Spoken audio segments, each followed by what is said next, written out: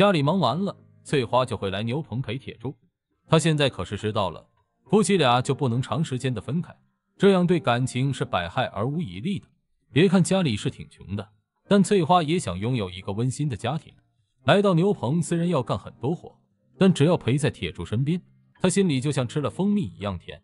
可能我这样说大家不相信，又会说我在这里一本正经的胡说八道，但我想说的是，人非草木，谁能无情呢？镜头前的翠花好像很冷漠的样子，但实际上她也是一个有着七情六欲的普通人。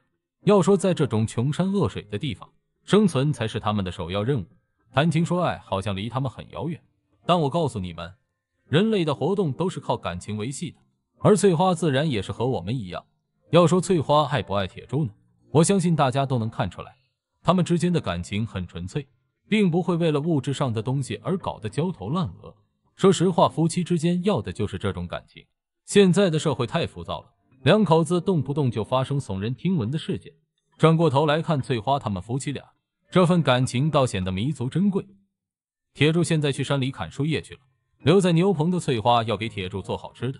不知道大家发现了没有，但凡只有翠花和铁柱在牛棚的时候，翠花就会想方设法的做点好吃的菜。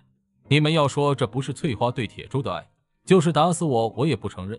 这段时间已经很少见到翠花的父母了，这是因为他们两位老人都回去了，毕竟他们也有自己的小家。等处理完家里的事之后，两位老人又会来帮着翠花放牛。还是那句话，可怜天下父母心，做父母的眼泪总是往下流。无论他们多大的年纪，最牵挂的还是自己的儿女。如果自己的儿女生活无忧，那倒也罢了，但像翠花这种家庭，孩子生得多，家里又这么穷，他就成了最让父母牵挂的对象。说起来，翠花的父母和我们中国的父母是一样的，他们把所有的焦点都放在了自己孩子的身上。想起来不得不感叹父母的伟大，同时也懊恼自己没本事。但凡自己有能力，又怎会让早已年迈的父母牵肠挂肚呢？我相信翠花的内心和我们是一样的，但在尼泊尔山区这种偏僻的地方，即便是他想要将自己的日子过好，那也只是有心无力而已。今天煮的依然是米饭，不光是翠花喜欢吃米饭，铁柱自然也很喜欢吃。趁着米饭在灶台上煮的时候，翠花还特意抽空喂了树叶给羊吃。自己的老公既然喜欢吃米饭，翠花自然要想办法满足。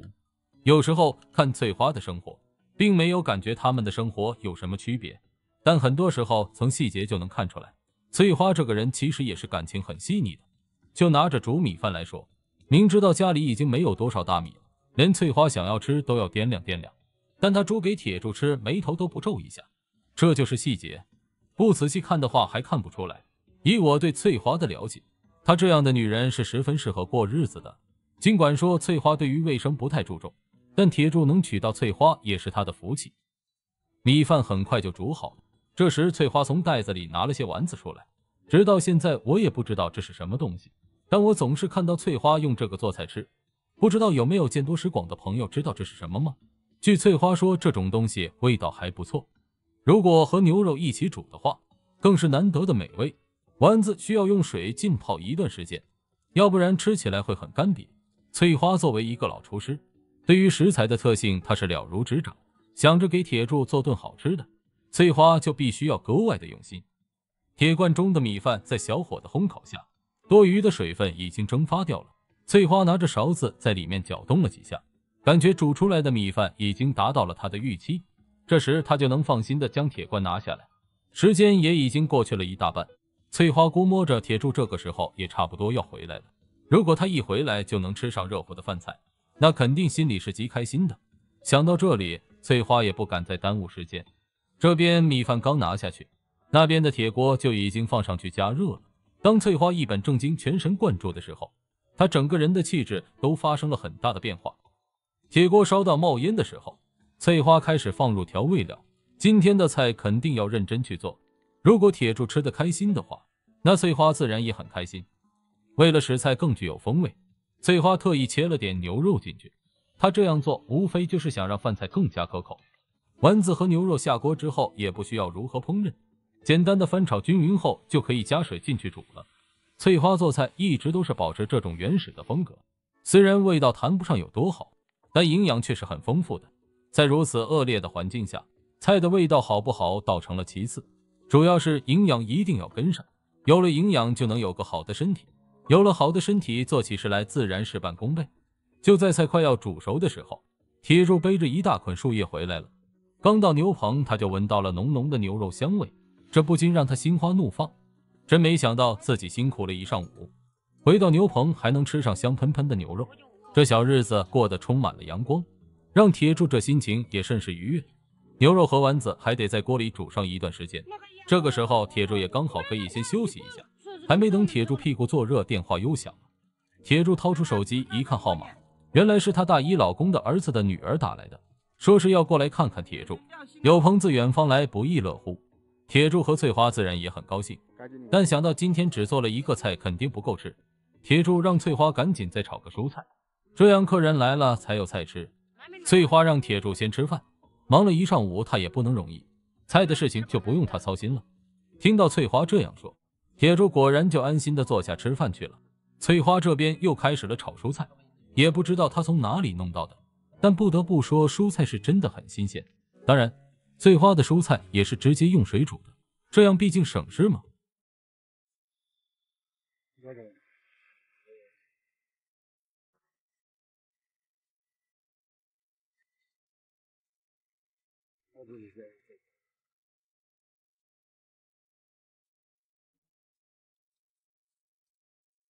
蔬菜就让他在锅里小火煮着，翠花这边也已经吃饭了。今天的饭菜这么好吃，也理应多吃几碗饭。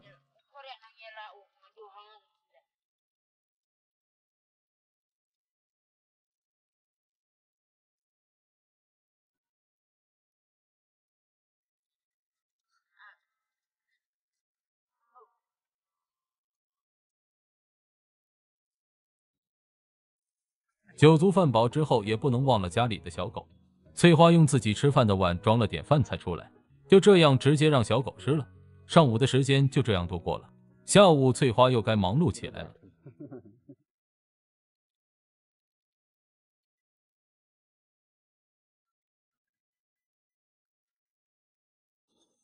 又是一个平淡的清晨，当翠花从睡梦中醒来的时候，她的几个孩子还在呼呼大睡。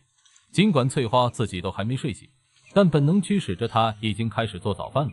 因为昨晚睡觉的时候，翠花的左眼被虫子咬了，导致她今早起来眼睛极度不适。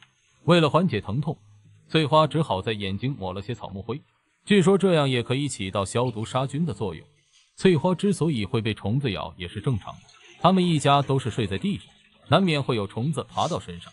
如果他们能给自己做张床的话，基本就可以杜绝此类事情的发生。但很可惜的是，翠花这里根本不会坐床，睡在地上已经算是对生活最大的尊重。因为翠花起得早，所以外面还是一片漆黑。翠花一天的生活大部分是从这个时间开始的。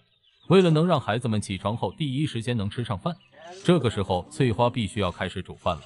值得高兴的是，翠花家终于买了大米，花了整整3个月的积蓄，翠花才买回了不到50斤的大米。并不少尼泊尔山区的物价高，实在是这里的人均收入太低了。像翠花这样从早忙到晚的人，一天下来最多也就能赚到5块钱而已。而尼泊尔山区又因为不产大米，导致了这边大米的价格偏高，能花3个月的积蓄去买大米，已经是尼泊尔翠花最后的倔强。她也知道天天吃玉米粉是不行的，除了能填饱肚子以外，玉米粉的营养价值比不上大米。再说孩子们也都喜欢吃米饭，因为米饭在嘴里越嚼越甜，有哪个孩子不喜欢吃甜食呢？但玉米粉就没有这种感觉，除了干涩难以下咽之外，玉米粉最大的作用就是很抗饿。既然现在家里买了大米，翠花自然将大米作为第一主食，但她也不舍得一次性煮很多大米，毕竟也就50来斤，吃不了几天就会见底。大米下锅之后需要煮上一段时间，这时翠花又拿起了羊毛开始纺线。作为尼泊尔山区顶级的时间规划大师，翠花就是善于合理的运用时间。当然，这和她做事的效率是不成正比的，甚至有时候翠花也会磨洋工，这是因为她觉得一天的时间实在是过于漫长了。山区的生活是极度枯燥乏味的，就连翠花这样务实的女人都难以接受。发呆磨洋工，这一天的时间不就这样过去了吗？就在翠花快要将米饭煮好的时候，翠花的二女儿和小女儿都醒了。二女儿自不必说，她起来第一件事就是帮翠花干活。倒是这个小女儿，她居然还有起床气。从她睁开眼的那一刻起，就一直缠着翠花哭个不停。本来早上都想有个好的心情，但小女儿一直在耳边哭哭闹闹，翠花这心里也有点发毛了。好在二女儿特别懂事，她像是看出了翠花的心情，第一时间就将小女儿哄住了，这才让他们避免了一次即将到来的暴风骤雨。有了二女儿帮着带小女儿，翠花可以全身心地投入到做饭上去。香喷喷的米饭已然是煮好了，接下来一家人吃的菜就成了重中之重。翠花虽然十分能干，但每天面对要吃什么菜，也经常让这个女人绞尽脑汁。做过饭的人都有一个困扰，那就是安排每天家人吃的菜。如果说每天吃同样的菜，那倒十分省事。和翠花比起来，我们的境况稍微好一点，毕竟供我们选择的余地有很多。但翠花却不行，尼泊尔山区没有菜市场，他们不能像我们那样去菜市场买不同的菜。翠花的菜市场就是门前的菜地和野外的山坡，她想吃菜只能从这两个地方获取。这两个地方一般都有什么菜呢？我不说，相信大家也知道。所以翠花总是为每天吃什么菜而发愁。好在今天翠花找到了一些泡菜，就是翠花一直珍藏的那种。泡菜的做法无非就是用来煮汤，用来炒着吃的话，那股酸臭味连翠花也受不了。可以想象翠花的日子有多艰苦，吃点泡菜都像过年一样。也就是翠花一家人不挑食，其他人遇到这种食物，我相信没几个人能吃得下饭。锅里的泡菜汤颜色纯正，一看就是那种很酸爽的味道。尽管看起来有点不尽人意，但酸爽的味道却很能激发食欲。翠花往里面撒了一点盐之后，这锅泡菜汤的味道就算调好了。现在只要用大火将汤煮开，一锅地地道道的尼泊尔泡菜汤就能完美出锅。我们总说某某菜是舌尖上的美味，其实对翠花来说，泡菜汤就是美味至极的食物。泡菜汤也不需要在锅里煮很长的时间，时间太长的话，泡菜都会煮成渣渣。为了能吃到一点泡菜，在锅里煮5分钟就已经足矣。翠花将泡菜汤端下来后，很麻利地给孩子们打饭装菜。这早上第一顿饭的重要性不言而喻，吃饱喝足的翠花才有体力去做其他事情。只是今天吃的菜营养价值并不高，充其量也就是下饭而已。但好在今天的主食是米饭，这多多少少该翠花他们带来了安慰。此时已经天亮了，沉睡一晚的太阳终于醒了过来。当他给整个山区带来光明和温暖的时候，翠花一家也迎来了今天的第一顿饭。饭菜略显寒酸，但同样能温暖人心，能让自己肚子吃得饱饱的。还有什么比这更重要呢？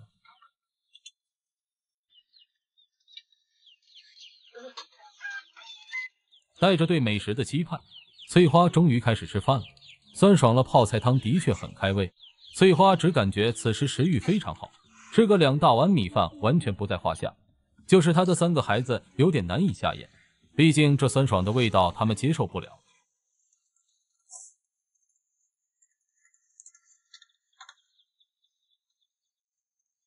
翠花在连吃2大碗米饭之后，翠花总算是吃饱了。今天的泡菜汤味道实在太好了，以至于翠花连盘子里残留的米饭都吃干净了。这足以证明今天翠花的胃口非常好，光盘行动被她贯彻实施了，顶点。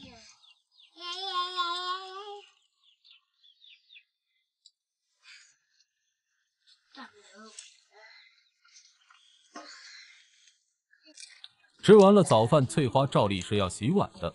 她随手摘了一片叶子当成抹布，这就是她用来洗碗的工具。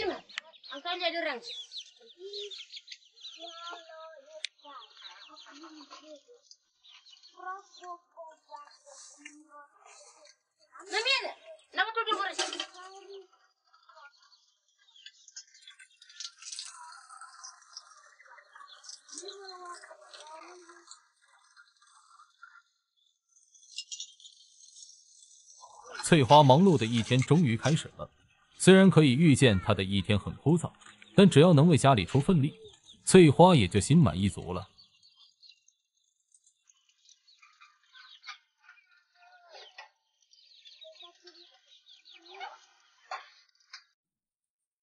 荷花家昨天晚上吃的菜到现在也不知道是什么东西，但人家哥俩感情好，有了好吃的东西也会想着给翠花家送点过来。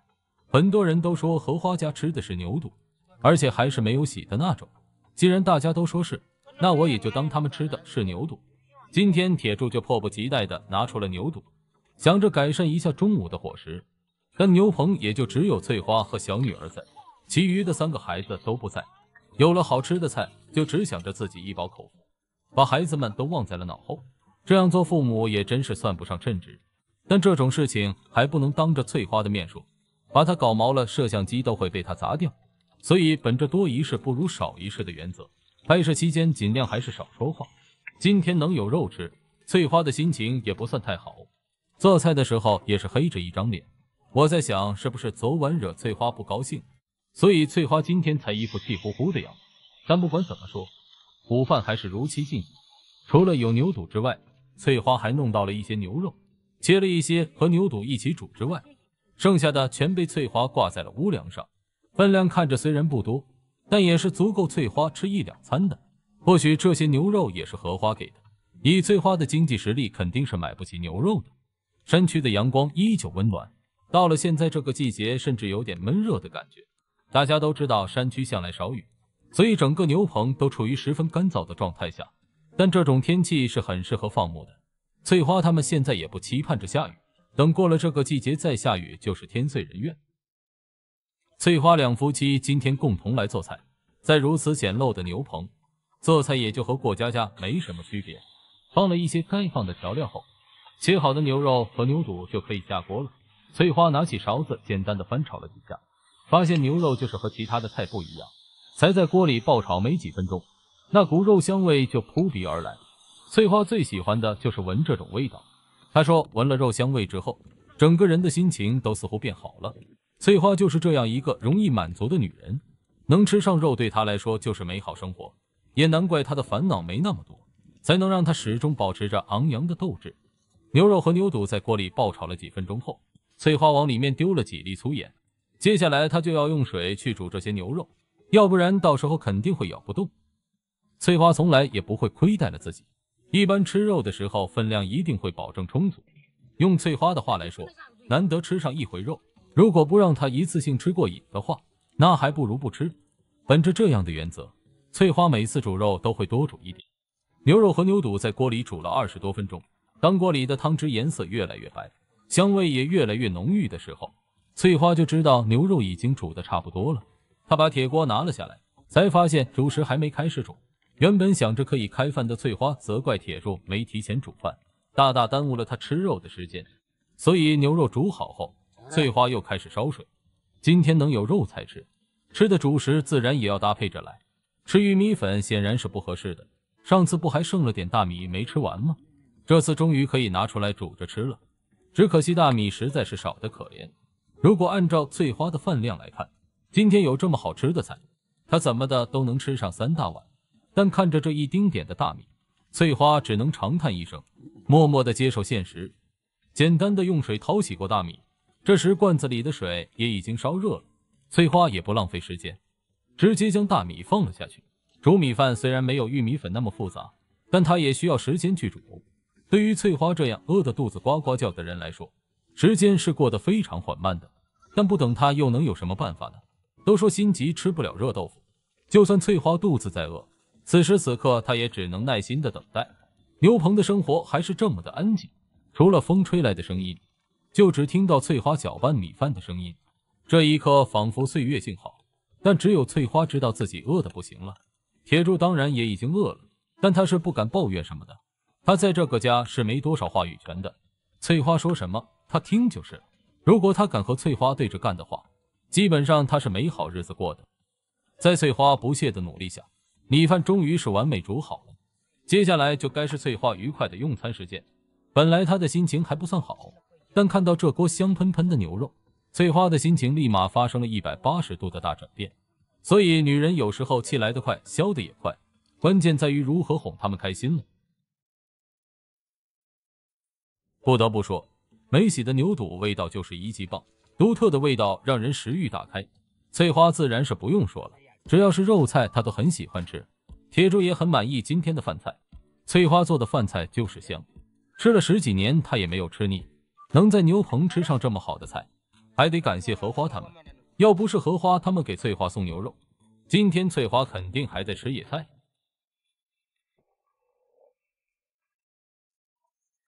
吃完了午饭之后，翠花自然是心满意足，沐浴在温暖的阳光下，她开始哼着小曲洗碗。对翠花来说，今天是美好的一天。吃完了牛肉，让她精神饱满。她一扫自己阴霾的心情，突然间感受到了生活的美好。翠花就是这样容易满足的人，有了这种心态，她才能在贫穷的尼泊尔山区生活。所以我们说翠花是很不错的女人。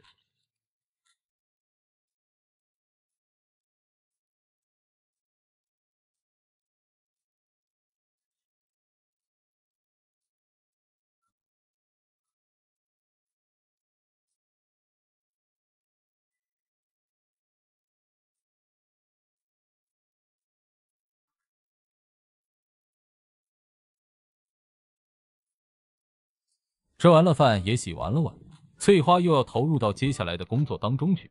平淡的生活是没什么乐趣，但对翠花来说，今天已经很好了，所以她干活都是活力满满的。早上9点钟，又到了翠花该做饭的时候。翠花的一天总是在做饭中拉开序幕，她已经记不清自己早上起来还做过什么。她的3个孩子才起床不久，全部看着都是蓬头垢面的。翠花也不说让孩子们去洗把脸什么的，因为她自己早上起来也没有洗脸刷牙，他们已经是习惯了这种生活方式，所以对于个人卫生就没那么在意了。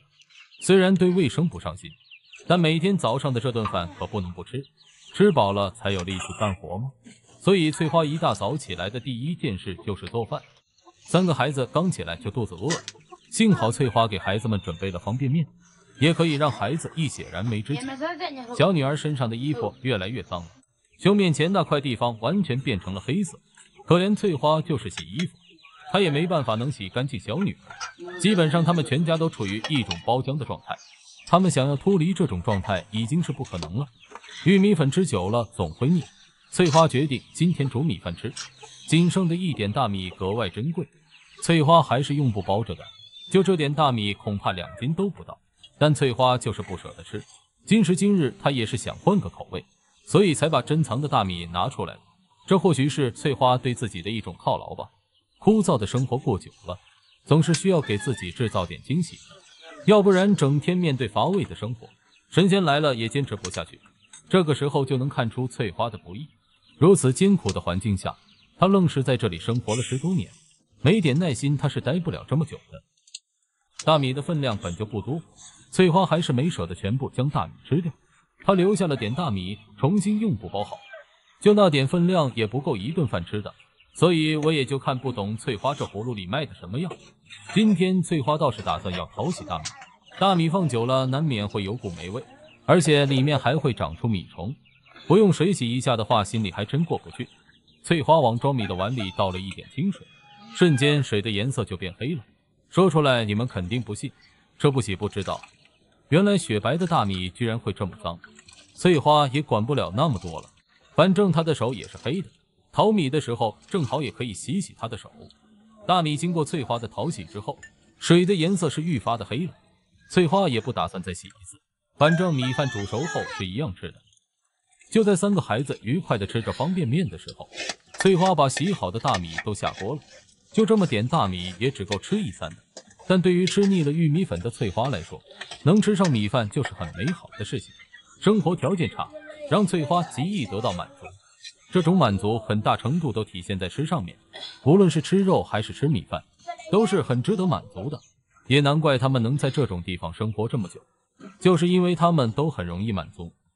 米饭煮起来就要比玉米粉简单多了，大米下锅之后不需要怎么照看，等到水烧开后才需要搅拌几下。翠花也知道米汤是很有营养的东西，趁着水烧开之际，翠花舀了几勺米汤出来，看样子她是准备留给小女儿喝的，省得小女儿天天吵着要喝奶，到时候她要是饿了，翠花就可以拿米汤喂给她喝，这样一来也让翠花省心了。米饭在罐子里要煮上一段时间，这时翠花拿出了羊毛开始纺线。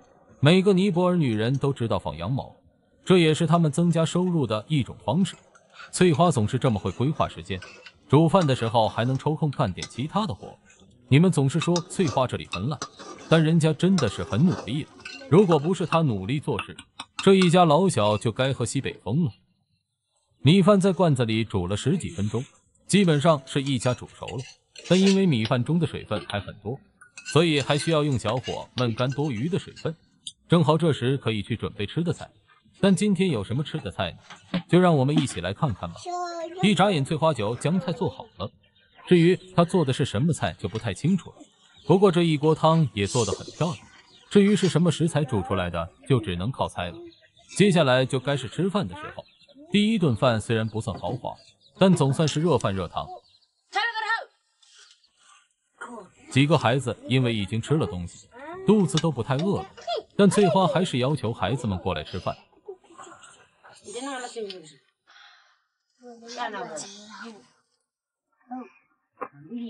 不知道饭菜是不合口味还是怎么了，翠花自己也没有吃饭，她的几个孩子也吃不下。如果这个时候有肉吃，那想必又是另外一幅场景。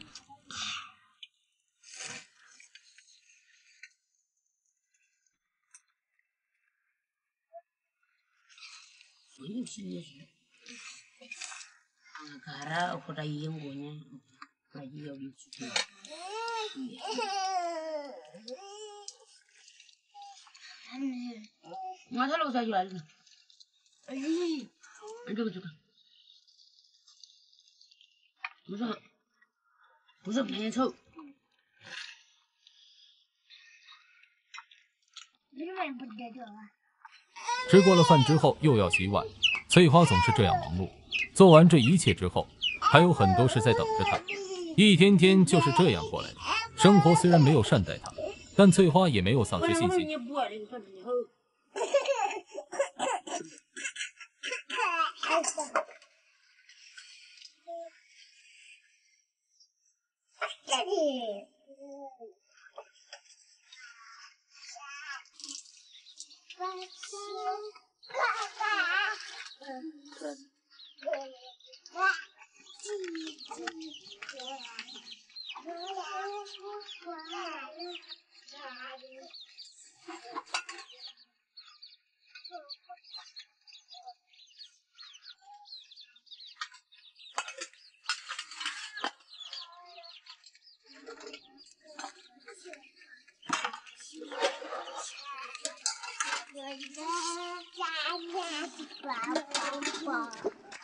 吃罢了晚饭，翠花等孩子们都睡着之后，她自己又独自提着一桶衣服来到了水池。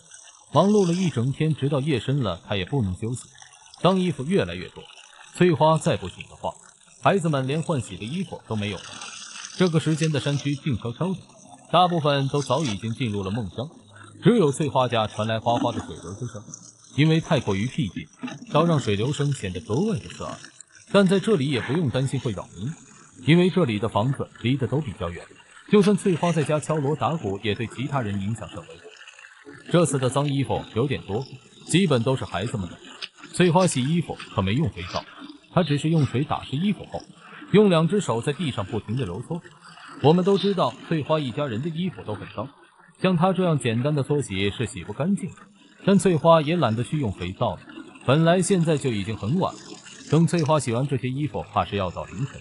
翠花虽然号称是女汉子，但她毕竟也是肉体凡胎，到了时间她也想要睡觉，所以今天晚上洗衣服尽量求快，这样才不会耽误翠花的睡觉时间。洗衣服更是很枯燥，每件衣服都需要仔细的揉搓，我们很难见到翠花洗衣服的时候，所以潜意识里都认为她不会洗衣服。但其实有哪个女人不会洗？关键在于愿不愿洗。有时候翠花忙着其他事情，就会忽略家里的这点小事。幸好她的几个孩子都很懂事，有空的时候都会将自己的衣服洗干净，这就给翠花减轻了很多负担。有时候很多人都说翠花很懒，其实我完全不赞同大家的观点。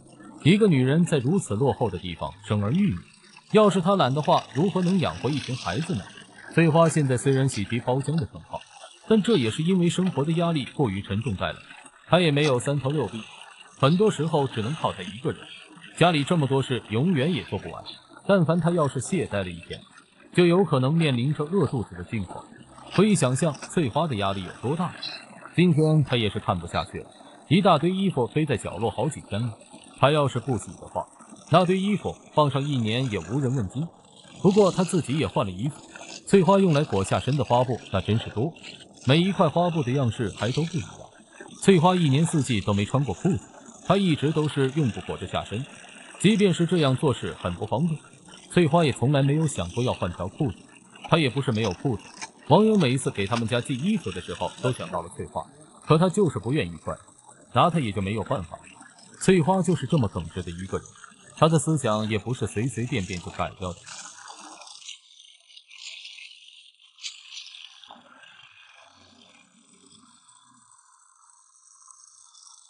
翠花家现在是不缺水的，洗衣服的时候那水一直都在哗啦哗啦的流，水花溅得到处都是，连翠花身上都被打湿了。翠花才不管那么多呢，打湿也就打湿了吧，现在最要紧的是将脏衣服洗干净。不过翠花洗衣服也太简单了一些，每件衣服也就只是在地上搓了几下，能不能洗干净也就只有翠花知道了。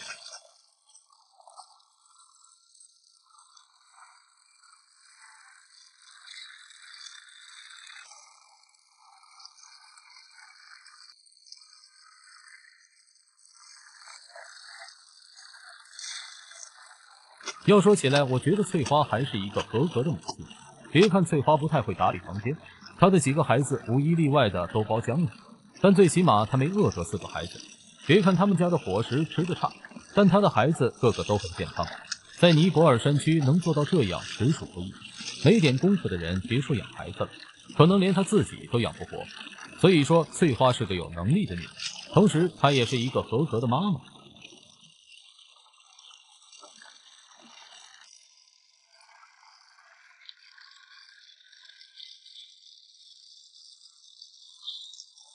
小女儿的衣服无疑是最脏的，胸前那块已经完全被鼻涕和口水覆盖了。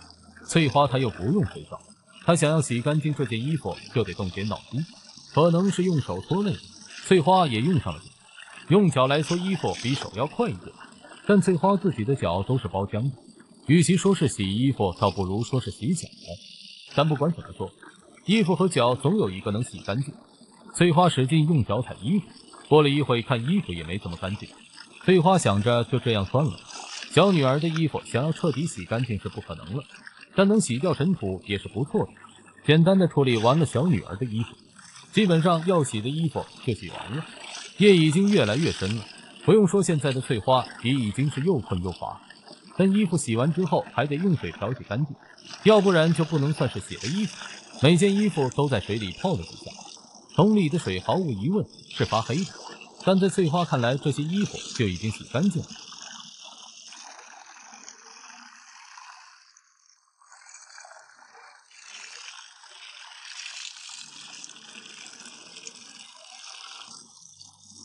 衣服飘完之后，翠花还顺便洗了自己的脚，这可真是难得一见的名场面。关注翠花那么长时间了，有几个人能见到翠花洗脚的？还真别说，洗了之后，翠花的脚也没那么黑了，看着好像是干净了不少。不过那桶水也真是黑，衣服洗完水脏成这样，可想而知衣服该有多脏了。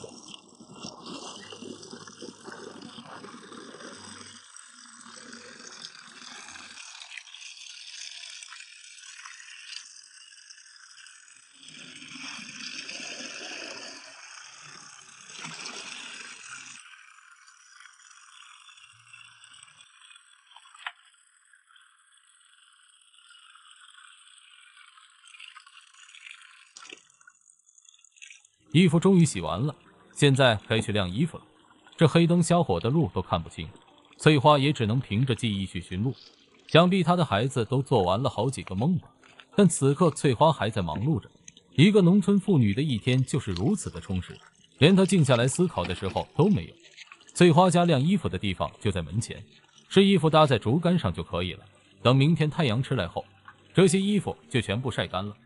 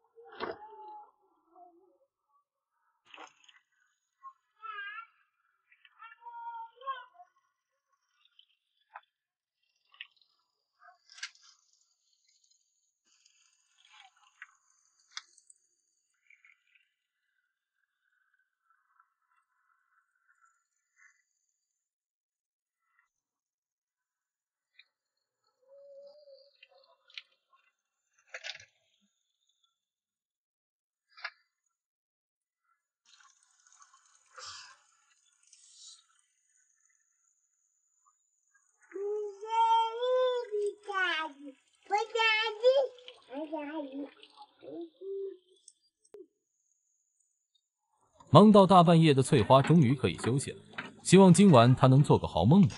生活已经很苦了，但愿她做的梦是甜的。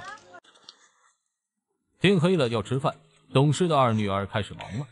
她抱着一捆比自己还重的木柴往屋里走，不用说，翠花肯定在里面等着她。翠花做饭就是这么轻松，有了二女儿这个得力的助手，她现在是愈发的觉得轻松。二女儿艰难地抱着木柴进了家门，果然就看到翠花严阵以待地坐在地上，她的眼睛看着二女儿，仿佛在说你怎么这么慢呢？翠花的急性子在别人身上展现得淋漓尽致，到了自己这里就一切都变样了。晚上这顿饭她也是慢悠悠地开始了。刚从牛棚回来的她还有些乏力，但晚饭也不能不吃。小女儿可能肚子还不怎么饿，因为翠花经常给她喂奶，但另外2个女儿肚子可就饿了。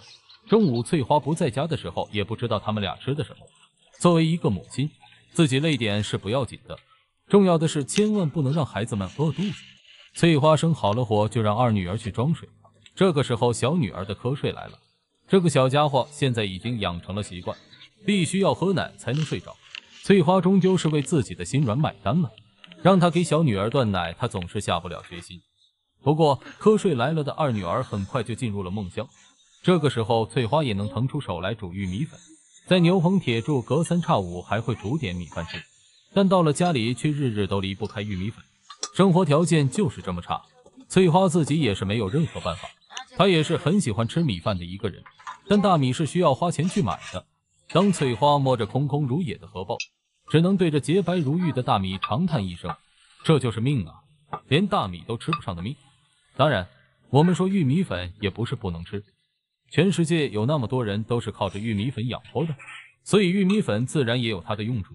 翠花一家就是玉米粉的受益者，如果没有玉米粉的话，翠花想要养活这么多孩子只怕是难上加难。所以翠花即便是喜欢吃米饭，当然尼泊尔人大多都喜欢吃米饭，她也不会嫌弃玉米粉，毕竟玉米粉养活了他们全家。尼泊尔山区主要还是地理位置不好，像尼泊尔很多地方都可以种植水稻，但翠花这里都被群山环绕，想要种植水稻太过于艰难，要不然翠花他们也不会去种玉米。她那么喜欢吃米饭，只要种上几亩水稻就够他们家吃的了。当然这也只是我们坐在这里异想天开，实际情况是要根据实际需求来操作的。时间一点一滴的慢慢流逝，翠花不慌不忙的煮好了玉米粉之后，又开始准备做菜了。老三可能是肚子饿的受不了了，只能坐在地上端着碗喝水。翠花也注意到了这个情况，她认为还是自己的工作没做到位。如果她要是煮了佛手瓜或者芭蕉玉的话，孩子们饿了就能吃这些食物垫垫肚子。所以翠花决定做完菜之后煮点芭蕉玉出来，以后她去牛棚的时候孩子们就有东西吃了。不过现在的当务之急还是要先做菜，现在的时间可不早了。翠花家总是3更半夜才吃晚饭，这对孩子们来说多少有点影响。今天晚上的菜是芋头精和荨麻叶，阔别已久的芋头精重现翠花的餐桌，这可是非常难得一见的。因为现在的芋头精都已经很老了，煮着吃的话麻嘴的感觉更加强烈。很多人都觉得芋头精既然口感不好，为什么翠花依然选择用它来和荨麻叶一起煮呢？其实翠花之所以会这样做是有它的道理的。众所周知，荨麻叶其味苦，性温，有小毒，具有祛风定惊、消食通便之功效，所以吃这种植物对身体还是有点好处的。但因为它的味道苦涩，平常这种东西直接吃是很难下咽的，结合芋头精吃了会嘴麻的效果，这2种食物搭配在一起，吃的时候就更容易咽下去。尼泊尔人靠着自己的聪明才智，把很多我们认为不能吃的东西变成了食物，这也是生活给予他们的惊喜。老三的肚子明显是饿了，他看着锅里煮的荨麻叶一脸渴望，只是这荨麻叶煮起来没那么快，按照正常的程序，先要让荨麻叶在锅里煮上几分钟，等待的时间总是过得很慢。翠花家现在一片静寂，饥饿感席卷而来，让2个孩子陷入了乏力的状态中。只是这荨麻叶在锅里才刚刚煮软化，接下来还要花时间将它们搅拌成糊状，这个过程也是颇费时间。煮荨麻叶就是这么麻烦，但麻烦也没有办法，没有菜吃总要想办法。为了能吃顿安心的晚餐，翠花也时常是为此绞尽脑汁。说起来，尼泊尔山区幸好有荨麻叶，如果没有这种植物，我相信翠花家的日子比现在还要艰难。现在虽然也好不到哪里去，但起码他们还能吃顿饱饭，吃饭的时候也还有荨麻叶可以吃，这对翠花来说就已经足够了。知足常乐是一句博大精深的话，一个人只有知足了才会感到快乐。我不知道翠花是不是这种心理，但她在遇到困难的时候从不退缩，对于物质她也没多大的追求，一切都是按照平常心来对待生活。有这种心态，也难怪翠花没有被生活打倒。荨麻叶在锅里搅拌了10几分钟，把翠花也累得够呛。荨麻叶煮好后就可以吃饭了，但翠花想着还是给孩子们煮点平时垫肚子的食物。她把挖来的芭蕉玉都装进了铁罐，当然翠花是没有用水洗。至于芭蕉玉需不需要用水洗，我认为翠花自然有自己的看法。她装了2大罐满满的芭蕉玉，直接将2个铁罐合在一起煮。你还别说，翠花有点小聪明，用这种方法来煮芭蕉玉，一次性就能煮熟2罐芭蕉玉，这样就节省了大量的时间。虽然时间对翠花而言没那么重要，但能多睡2小时也比没睡要强，不是？忙完了这一切，翠花他们终于可以开饭了。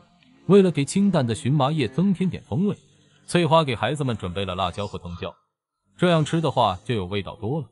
老三显然是不怎么吃辣的，饭吃到一半就让他浑身燥热。尼泊尔的辣椒那可不是一般的辣，像我们没几个人能受得了。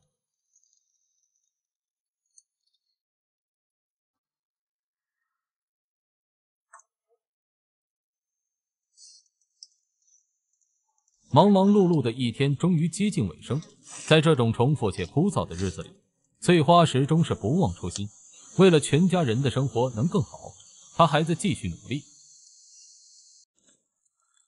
翠花在牛棚又迎来了一个傍晚，这在她简单又枯燥的生活中是很常见的。今天翠花带着2个孩子在牛棚，她注定要度过一个漫长的夜晚。我们都知道，在牛棚的生活是很荒凉的，一个女人带着2个孩子住在深山老林，不用细想就让人不寒而栗。但翠花为了生活却不得不这样，铁柱总要回家休整一下，翠花来换班也是合情合理的。趁着天黑之前，翠花要赶紧做饭吃。牛棚是真的没有通电，一到了晚上就是伸手不见五指。我们无法体会翠花在漆黑的牛棚是种什么样的感觉，但尼泊尔山区的牧民基本都在过着这种日子。有时候想想，这么辛苦到底是为了什么呢？他们活一辈子，好像除了吃苦就没有别的。但后来又一想，人来到这个世界大多都是如此，10有8九都是不如意的多。我们甚至还没有翠花来的幸福，因为她心中的欲望实在是少得可怜。晚上在牛棚能吃饱已经是很美好的事情，假如吃的菜能有点牛肉，对翠花来说，世界的美好也不过如此。一切都是那样的简单而宁静。牛棚除了翠花做饭发出的声音，就只剩下牛羊咀嚼树叶的声音。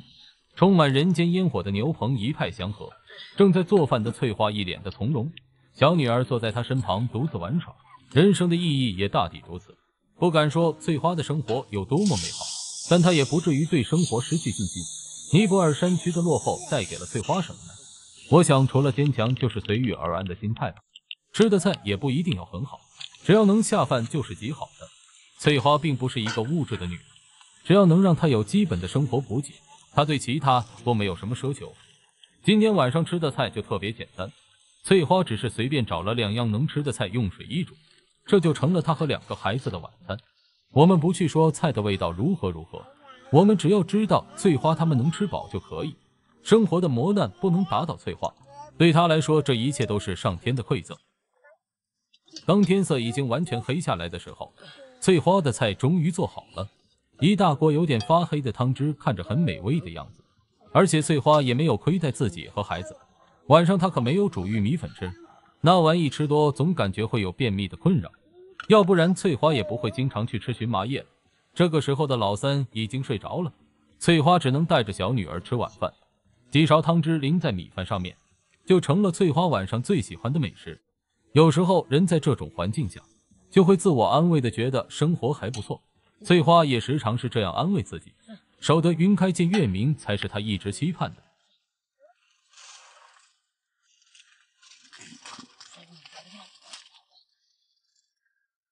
当翠花和小女儿正愉快的吃饭时，老三却一个人睡在冰冷的地上，他身上也没有盖很厚的被子，不知道这样睡一晚会不会感冒。如果说生活就是翠花这样，那真的是太过痛苦了。虽然没有到食不果腹、衣不蔽体的程度，但在牛棚却也差不多。有时候看到这种画面，心里会很难过。明明自己的生活也是一地鸡毛，却也见不得半点人间疾苦。翠花在牛棚简单的吃完了饭，到这时她的工作还没有结束，很多事情都要她来做，喂养喂狗都是不能不做的。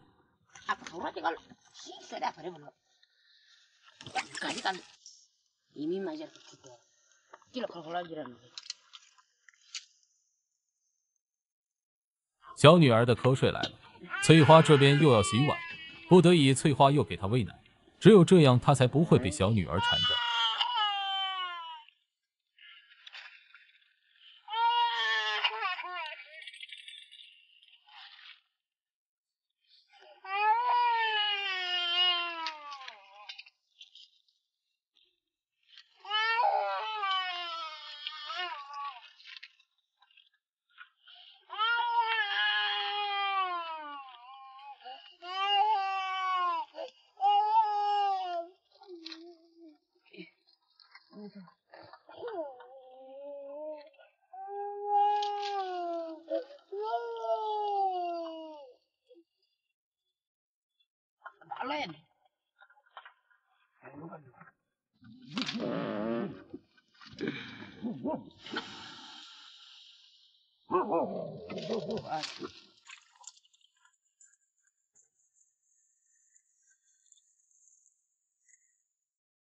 结束今天的视频吧。